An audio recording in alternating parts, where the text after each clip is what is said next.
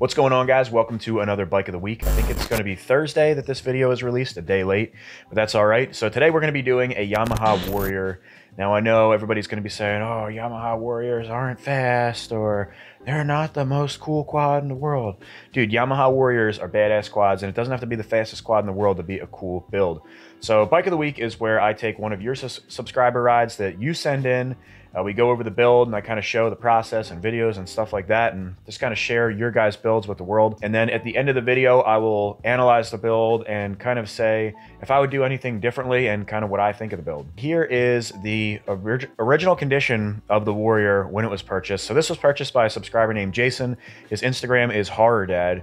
And the Yamaha Warrior is a super classic build. Most people know what a Yamaha Warrior is. It's kind of like a mid-level quad, like not quite entry level, but it's also not, you know, like a high performance level either. So they think they were made from 1987 all the way to 2004. And then in 2005, I think they switched it over to the Raptor 350, which is essentially the same quad. There's a couple minor updates, and most notably being the plastics, where they actually made the Raptor 350 look like a Raptor. So the Warrior came with a 350cc air-cooled motor and a 6-speed manual transmission. It had reverse. Nothing crazy, nothing like super powerful, anything. Just a really reliable quad. They're really well known for being super reliable and just having almost zero maintenance. I can remember as a kid going and looking at Warriors because I used to want a Warrior so bad. I don't know why. I just really wanted a Warrior. And I remember going to a dealer and there was a used Warrior there, and they were like, dude, if you want something that wants literally zero maintenance, this is the quad you want. And, you know, I've never actually owned a Warrior. I've actually never even ridden a regular stock Warrior, but that's what I hear across the board, is that they're very reliable. Now, I've had some experience with a Raptor 350, so I guess I could sort of say that I've ridden a Raptor, and I've also ridden a highly modified Raptor, the one that Weston from DRW Performance owns.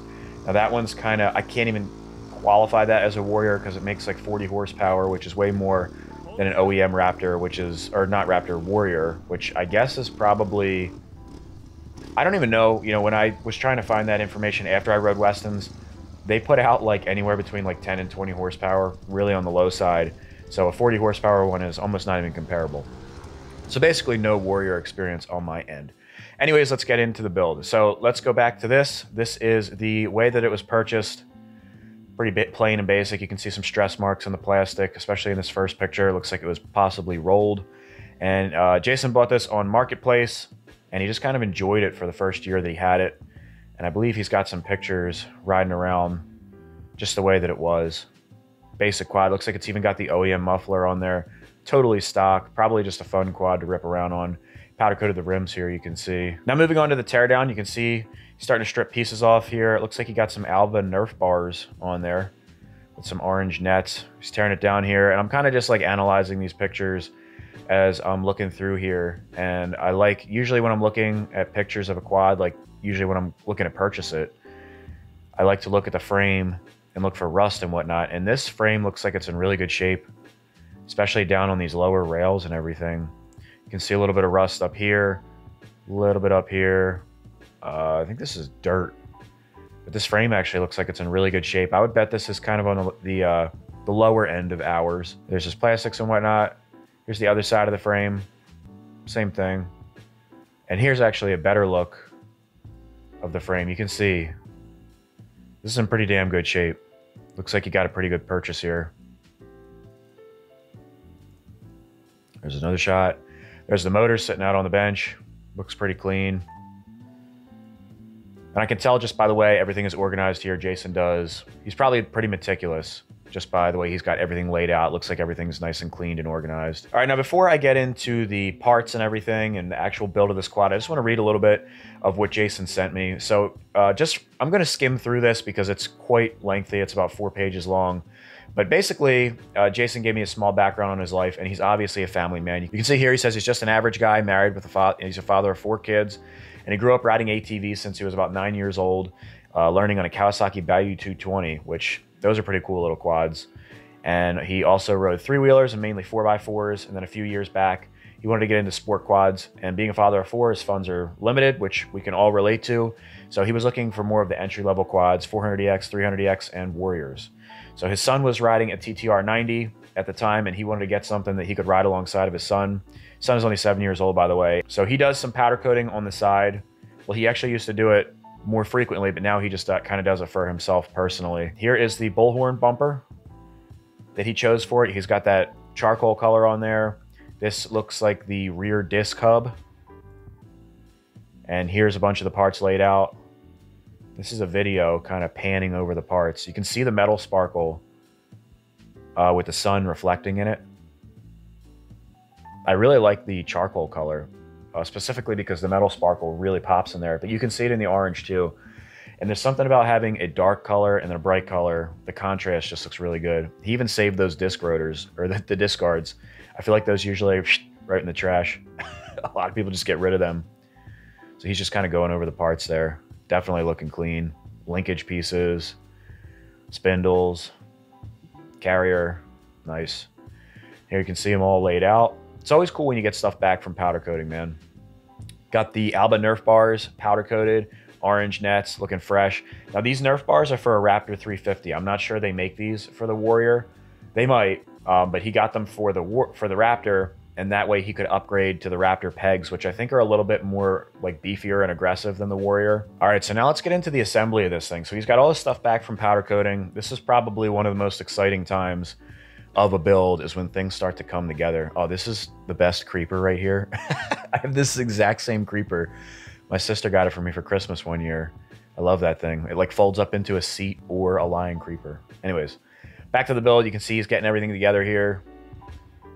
It's looking nice and clean. This rear sprocket looks just like the one on the Banshee, with the little bolt stays, the 3-piece ones.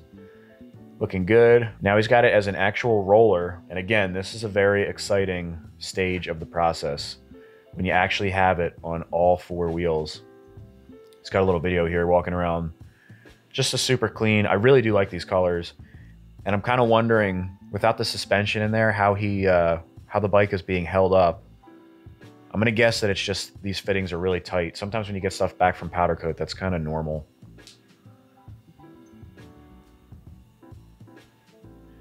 Clean, man.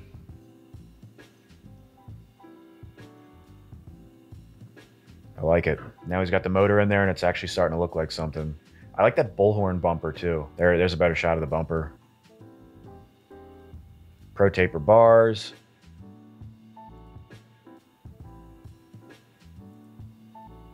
Yeah, it's looking good, man. He's got a custom airbox cover with, it looks like kind of like a outerwear screen on it.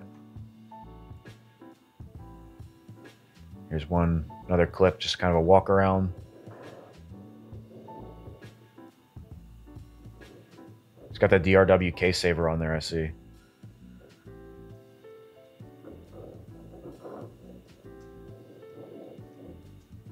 And now taking a step back, actually, this is the exhaust system. He did like a total refresh on this thing. You can see it's whooped, man. The the exhaust packing looks like a hairball that's been dug up from the tub from like 100 years ago. It looks horrible. And here it is. I believe he Cerakoted this black, and he has got the orange tip. Looks basically brand new. Another shot of the Nerf bars, some new parts. He's got a new starter there. Looks like a front master cylinder, and he's got a DRW skid plate. If you guys are looking for protection on anything, I highly recommend DRW. They've got a sprocket guard here, rear disc guard. These are awesome pieces, man. I run that stuff on the 250R, and it's the best, man. All the sprocket guards I have, always DRW performance. See, that looks cool, man. I really like the way that DRW designed the sprocket guard. It kind of looks like a 6-shooter. Just a unique look, as opposed to just like a skid plate. Kind of sets you apart from the crowd. That looks nice, man. Underside, looking super clean. He's got the DRW skid on there now. He's got some A-arm skids. I don't know if they're Ricochet or what brand those are. Looks really good, though. Now, these are the first start videos.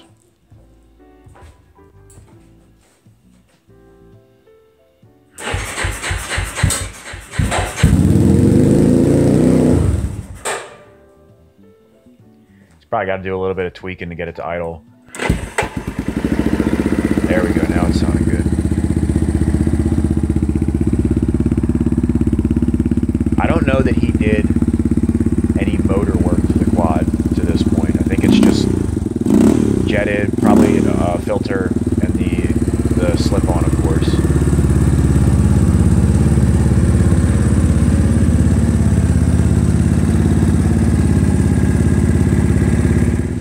Here's a clip of him riding.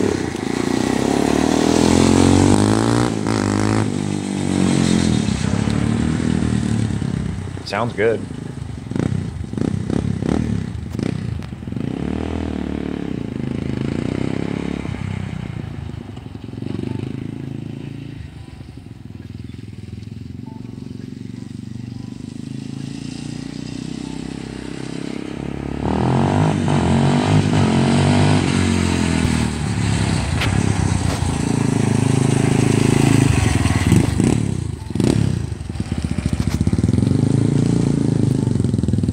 Hear no rattles or weird sounds as he's driving by.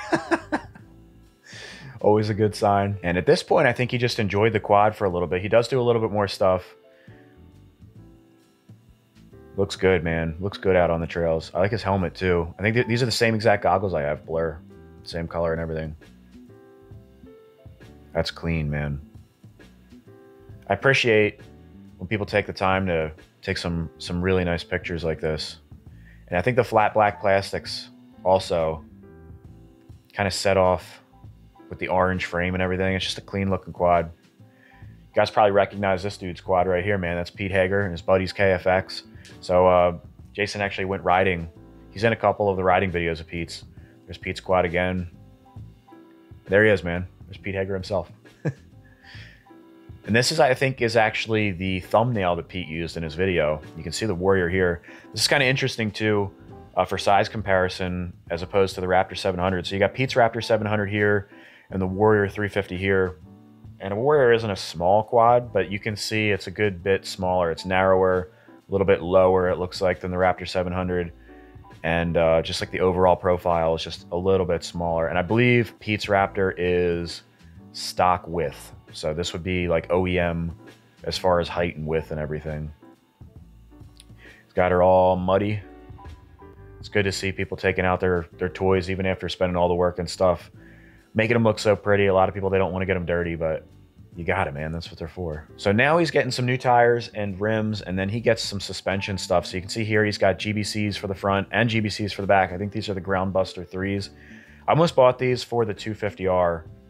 I was really close. Or was it the KFX? One of the quads I wanted to get these, and I ended up getting the Obors, which are awesome tires, but I'd like to try these Groundbusters sometime. And these are kind of like the classic style fronts from GBC. He's got some new rims, and he does this kind of a gunmetal metal flake rim color. It's like a silver gunmetal-ish color, like a dark silver. I really like the look of it though. And they go nice, man. I think that's a real clean look. Yeah, that looks good. Really good pictures, man. So these are YFZ 450R shocks, just OEM ones, which are great shocks out of the box. And these are American Star Racing 400EX A-arms. These will fit on a Warrior, I think with no modification, I believe. And these are +2s for a 400EX, and on the Warrior, that equates to about a +4. You can see all the stuff he's got here. He's got the streamlined brake line kits. And now with the stuff on there, it looks kind of crazy, man. Like, it doesn't look right. You can see it's like super wide. It actually looks almost like the wheel is sticking out from the fender. But wait, before you guys make your judgments, man, he does correct that. It looks kind of cool though. Almost like drag racing kind of look with the front end squatting down like that. So at this point, he sent out the shocks to this company called Jogaka. I hope I'm pronouncing that correctly. He got dual rate springs, had the springs powder coated, and just totally refreshed. And they're also long travel now. So these shocks are a little bit longer. There's a company, Jogaka. I haven't heard of them, but apparently they do some really good work. Really clean looking shocks. And I like that he matched that silver, the same that he's got on the rims, he's got on the springs. Now it's looking good, man. Something about suspension and A-arms, when it's all nice and clean and done up with good colors, just looks good.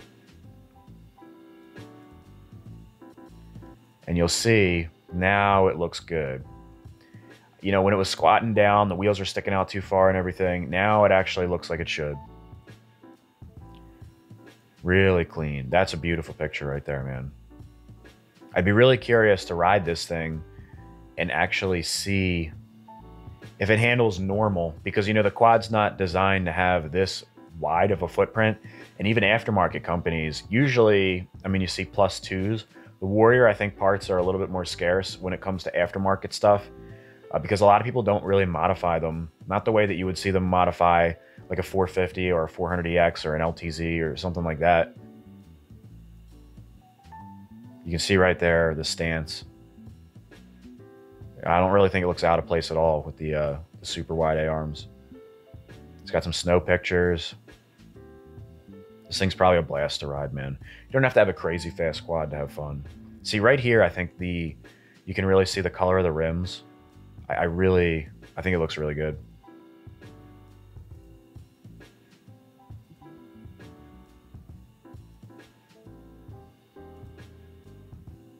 I did want to go over the mod list he has here. You can see he's got the colors for his powder coat, the American Star A-arms, 2018 YFZ 450R shocks, 2002 Banshee shock in the rear, GBCs, Banshee streamlined stick style, stabilizer, Pro Taper, CR low bend bars, ODI lock-on grips, Raptor 350 Nerf bars. He has the Raptor 350 pegs, PRM Summit YFC 450R carb, or YFC 450 carb, Alba brake pads, streamlined stainless steel extended dual lines, Alba front rotors and rear rotors, IMS direct shifter. The airbox was modded, we saw that, and the stock header to a Raptor 350 FMF, which was repacked, ceramic coated. And his gearing is 1440. You guys will have to let me know in the comment section below. I don't know if that's stock or not for a Yamaha Warrior, and a DID chain. All right, now we got a couple of videos.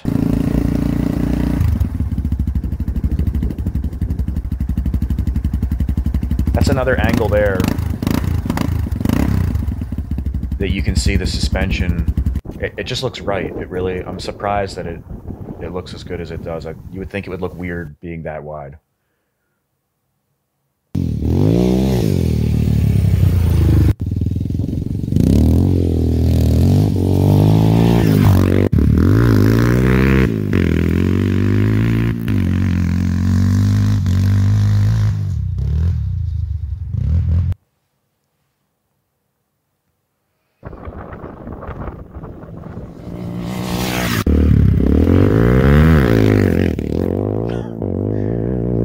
I think he lives near Pete Hager, if I'm not mistaken, because I think he does some ditch riding, which I know is...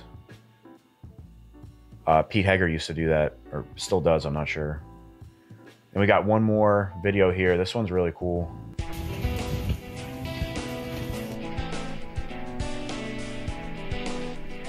That's sick, dude. I can always appreciate a little edit like this.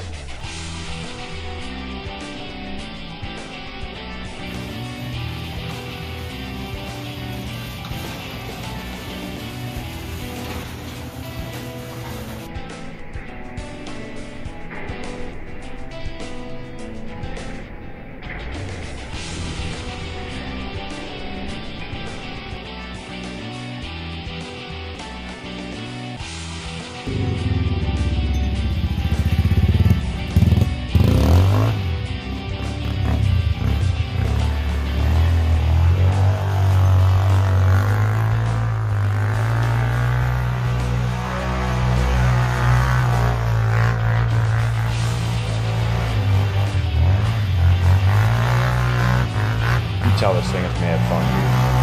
Like I was saying before, dude, you don't have to have a 450 or crazy motor work and stuff to go out and have a blast on a four-wheeler.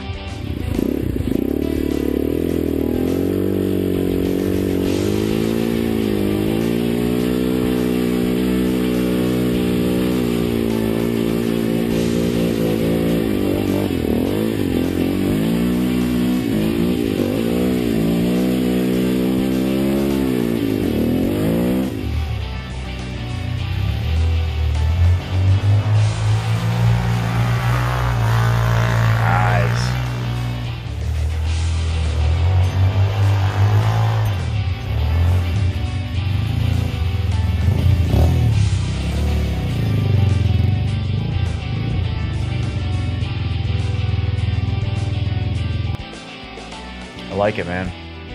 And I think these are just some of the pictures that we've already reviewed.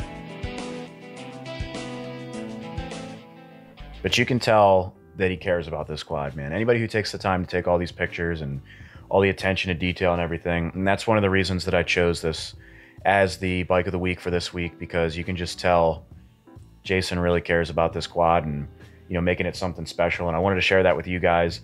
And the other thing that I think is so special about this is that you don't have to have a crazy build, like I was saying, to have a special quad and have a good story.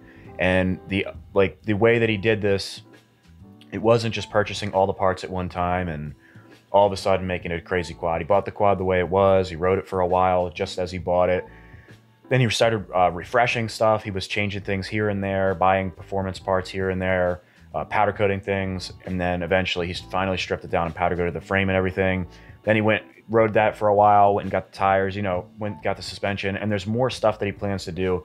I know he wants to do motor mods in the future. So I feel like a lot of people, that's the way they do things. It's kind of like the work in progress thing and the never ending project. And then one day you finally have a beautiful build. So I think a lot of people can relate to that. And that's why I wanted to share it. And just like I said, he seems like a really good guy. He's got his 4 kids and everything. They're all into riding and everything. And he actually shared a good bit of his family photos and whatnot. I think he has 2 sons and 2 daughters. They have this little Teo 125. And they have a nice little spot where they rip around. They got a couple videos. But I mean, look at this guy. I think he's like 7 years old, 8 years old. And they have some nice land. You can see like the in the back, some sweeping tracks and stuff. You can probably have a lot of fun out here, man. Look at that thing. You get it all muddy. And I'll tell you what, man, these kids rip. I'll show you. They got a couple videos in here. I think that's all of his kids right there. And I just really like that the whole family is involved. You know, really trying to bring back the sport quad industry. And I think showing stuff like this is really important to see how much fun you can have. There's the Warrior, I believe, as they bought it. That's like the OEM condition. But that's a cool picture right there.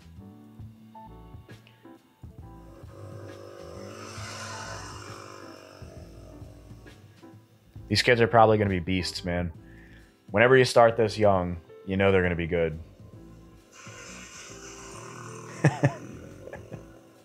And something else that really shows the good character of Jason, he specifically wanted to mention in his message to me, he said, I especially need to be thankful for my understanding wife for putting up with me on this. So you know what that's like, man, when you've got a significant other, when you're out in the garage tinkering nonstop. It's always good when you've got some support and understanding there. And he says, I also need to thank Weston at DRW, Stephen M., Ed, JD, and any of the other Warrior faithful that let me bother them and pick their brain when putting together my machine. And also, outside of searching and reading old forum posts from years ago, the experienced guys that have been helping me on these for years helped out huge. And that is so true, man. That's how I learned so much, is people helping me out. Like you guys saw all the stuff I went through with Dave Moore, and I still call Dave Moore on a regular basis. Just people that help out other people. You don't understand how much that can help, you know, push people forward and really just spread your knowledge and everything. So hopefully this video can inspire you guys to go out and do your own builds. And you know, there's a great community out there to help you guys out too. Okay, so now that we've seen the build, I'll give you my deep, detailed analysis. As far as putting things into context, let's say that I wanted to build a Yamaha Warrior, excluding the performance mods, you know, not trying to make some kind of like beast out of it, but just a good, reliable trail machine that you don't have to go out and be worrying every single time you're riding it that something's going to break down. I think he did a really good job. And honestly, man, I probably wouldn't do really anything differently. I'm sure I would have done little things here and there, tweaking the colors and whatnot, but I think the colors that he chose were really good. I think he was originally going to go with a gold and black chrome, and he switched up to the orange. I think the colors look good, man. I think everything complements each other.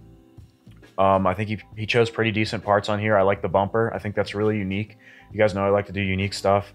The Nerf bars, maybe I would go different, although the Warrior, I don't know that they really have that many options. And the Albo Nerf bars, you know what, they're cheaper on the spectrum of parts, but they work well. I have them on the KFX 450R, and although the pegs were kind of not the greatest, after I modified that, they're pretty good. And he has Raptor 350 pegs on there anyways. He's got a streamlined stabilizer. I would maybe see if you could get a precision instead of a stick style. I don't know that you can, but then you're kind of, you know, that's a budget thing too. You're really, that's an expensive piece. Suspension wise, I mean, I would get the rear shock done. He does plan to do that. But as far as like doing that instead of going with Elka's, I think I'm becoming a really big fan of sending suspension out and having them modified, dual rate, triple rate, stuff like that, as opposed to purchasing like Elka or Axis or something. I have nothing against that. But as you guys saw with the KFX 450R, I sent my suspension out to Rocket Ron, and I love those shocks. I think you can get really, really nice shocks that are built specifically just for you when you send them out that way. Protection-wise, I would choose all DRW stuff, which he did in here. And the tires also, I mean, this would probably be a trail quad. So I believe the GBC's front and rear are 6-plies, because I would probably want to go with a 6-ply tire if I'm going to be trail riding the thing. I would maybe try to go for orange plastics if you can get them. You probably can't get orange plastics, but that's pretty much the only thing different that I would do. I'd stick with the OEM rims. There's nothing wrong with those. You don't really need beadlocks or anything for mild trail riding and whatnot. So yeah, man, I think it's a really solid build. So that's gonna wrap it up for this one. You guys let me know in the comment section below. Would you build, if you had a Warrior and you had to do it, not focusing on performance mods, would you choose these colors? What would you do differently? Would you do different tires? Whatever you guys think, let me know in the comment section below. One thing I will say is I probably would update the lights because they're looking like they're a little bit whooped. Even in just like replacements, they were kind of yellowed in some of the pictures. Let's see if we can find one real quick. You can kind of see it there. Right there, you can kind of see it. I think that if they were freshened up, or maybe like, I'm not sure what I would do there. Maybe get the LEDs like I have on the Banshee that still have the grate, just kind of to update the look just a little bit. So that's one little difference I would do. But let me know what you guys would do with this thing. If you guys are interested in submitting your bike for Bike of the Week, you can shoot me a DM at MichaelSabo350, and I will get back to you. If I don't get back to you, I do apologize. I get quite a few submissions. I can't get back to everybody, but I appreciate everybody that sends them in. If you enjoyed this video, please give me a thumbs up. Leave me a comment below, even if it's just for the algorithm. And until next week, I will see you guys then. Peace out.